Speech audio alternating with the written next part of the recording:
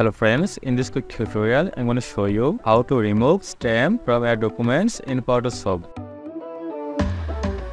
First, we go to the window menu and click on the layer.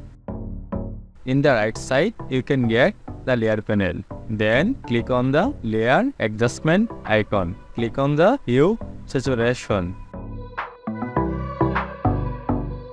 Then mustard to red. Saturation minus 100 and lightness 100.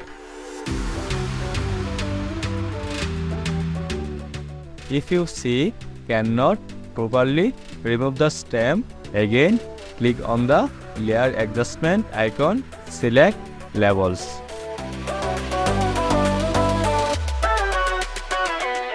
Drag the left side. Then OK. Now we removing the stamp from the photo. If you enjoyed this video, don't forget like, comment and subscribe.